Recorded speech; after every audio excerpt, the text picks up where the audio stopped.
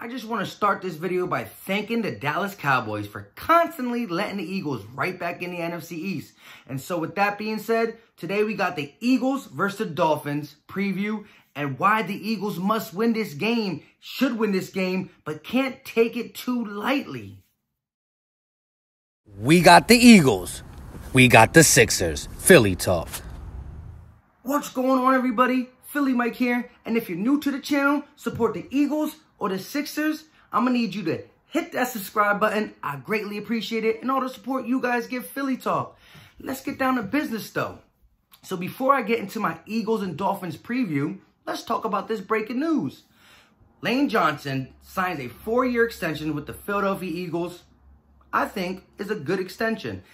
It is for $72 million for 4 years, $54.595 million guaranteed. That is the largest guaranteed contract. And if you ask me, I love the signing. We all saw last week with no Brandon Brooks and no Lane Johnson, the offensive line struggled so bad in the run block, in the pass block. Carson Wentz couldn't get much done. So why not shore up best right guard, best right tackle, sign him for the foreseeable future to really help Carson Wentz's development. But let's get to the Dolphins and Eagles preview. We're going to start with the Dolphins offense and defense and total offense and points per game. Let's check it out. The Dolphins only average 14.8 points per game, which is very low. When it comes to passing yards per game, they only average 201.7 yards per game passing, and this is extremely low. They only rush for 63.2 yards a game. Extremely low. Our defense should really be able to pin our ears back and go after the pass. Look what their defense is allowing offenses to do. Our offense has been struggling, and this is the game to come out the struggling funk. They allow 31.5 points per game. That is extremely high. Passing yards per game, 252.7 passing yards, and rushing 148.2. So we really should do whatever we want via the pass, via the run. Total yards they allow on them is 400.9 yards of total offense. So there's no excuses why we can't get our struggling offense to come alive. Let's talk about some things on defense the Philadelphia Eagles should do and watch out for. Now, the Eagles defense has been playing lights out. One, Cre'Von LeBlanc has been activated, so we should be seeing him very soon. If not this game, definitely next week. But the pass rush has been coming alive. The secondary has been coming alive. Through the month of November, the secondary has been allowing quarterbacks on average to complete only 53.6% of their passes. That is #1 in the NFL through 4 games. We got these guys back. And we've been only allowing teams to score 17 points on us. That is very good. We got a struggling team coming in, 2-9, but it's a dangerous 2-9 team because they got nothing to lose. When a team has nothing to lose, that's when you see trick plays, fake punts, fake field goals, all the stuff you're not prepared for. So the Eagles got to keep their eyes open and watch for that stuff. Plus, Ryan Fitzpatrick.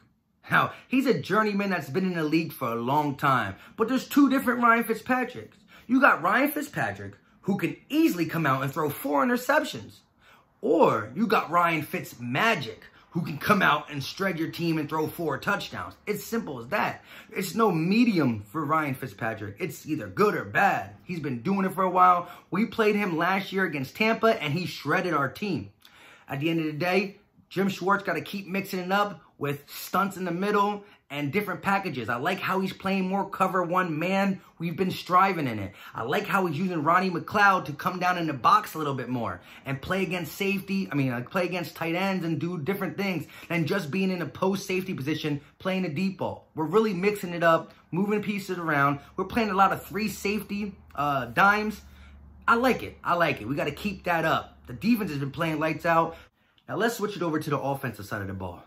Carson Wentz is going to have a whole different offense around him. He's going to have his 2 right linemen back and Brooks and Johnson. He's going to have Alshon back. He's going to have J.J. Arcega-Whiteside on the outside. And he's going to have Greg Ward Jr. in the slot. Nelson Aguilar should not see the field unless it's to take Greg Ward Jr.'s spot when he's tired or doesn't know the play because he's still new to the playbook. That's the only time Nelson should see the field. Jay Ajayi should run hard with extra motivation going against his former team in the Miami Dolphins. Now, like I said, they allow 250 in the air and 150 on the ground, so it's going to be important. Even though we want to get Carson Wentz back on track, we can't just force him to throw the ball 45 times. I believe against this defense, he can do it with some of the reliable targets in Alshon and Whiteside and Ward and an actual offensive line that blocks. But there's no reason for it. The Eagles are at their best when we are a balanced football team. Run, pass, run. Play action feeds off that. The RPO feeds off that. Defenses respect us, and Carson Wentz has more room to make moves. So we got to run the ball a fair amount. I want to see Carson Wentz throw the ball between 28 and 32 times, and we run the ball between 25 and 30 times as well. A mixture, not just one ball carrier. That's what we are missing, though. We are a different team when Jordan Howard's here, because he is that man who can take 20 carries up the middle and get strong, tough yards and really tire out that defense's front seven. Miles Sanders in the splash plays, mixed in with Jay Ajayi, running the ball up the middle because of no Jordan Howard. I do want to touch on this. Carson Wentz got to come out and hit quick early throws to start the game for the simple fact it will build his confidence up, because he was missing some easy throws. So he has to make these easy throws. It's going to lead to better things. It's going to also help people like Ward and Whiteside who need to get their catches for 5-10 yards and get their confidence up. Zach Ertz playing is big. Doug Peterson alluded to he's probably going to play. It's big. If you look on Miami's defense, they got a guy who used to play for the Eagles in Eric Rowe. He used to be a cornerback for us. He's a safety for them now. And when in 11 personnel, he comes down to D, the tight end. So if it's Goddard, if it's Zach Ertz, that's a matchup that we should exploit all day. Eric Rowe cannot cover neither of these tight ends. And we also want to do some 2 runner back sets. I believe having 2 runner back sets, some motions, will let Carson Wentz identify the defense easier, and we should be able to shred them. Now, this defense is not good, but we don't need to put all the thing. We don't need to be dropping Carson Wentz back 45 times. We want to get a nice run and pass mix, play action, RPO. Let the game come to Carson. Don't force nothing. But I do expect a big bounce back game from Carson Wentz. I thought he was going to do it against Seattle, but again, he had nobody there. But I do think he's going to do it against Miami. At the end of the day, we got to play our game and win the ball game. Simple and plain. At this point, you can't take anything lightly. Like I said, 2-9, it doesn't matter. Sometimes when they play for nothing, they just go out there and do something. And like I said, Carson needs to get his mind right. He has been struggling, but he's our guy for the future, and I believe we're going to put him in better positions.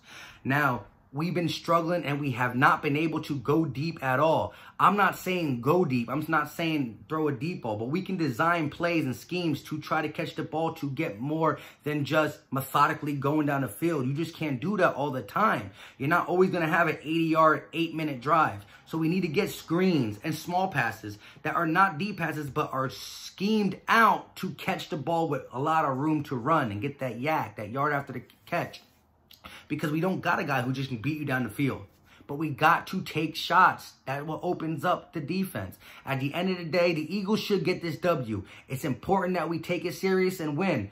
I don't just want to beat the Miami Dolphins. I want to prove the point. I want our offense to have a coming out party. So here it comes down to the prediction. I got the Philadelphia Eagles winning 28-13. Yes, the defense stands out. Ryan Fitzpatrick throws some picks. We get some short fields. Carson Wentz capitalize on it. They run the ball, pass the ball, and we win 28-13. Let me know what you think about that. Definitely in the comment section. Tell me what you think the score is going to be. I love hearing from you guys. Let me know what the score is going to be, and let me know what your key to victory is. What do you think the Eagles need to do on offense or defense to get this W over a 2-9 Miami Dolphins? At the end of the day, like this video, share this video. If you're not subscribed, subscribe. And like I said, let me know in the comments what the score is going to be. We out.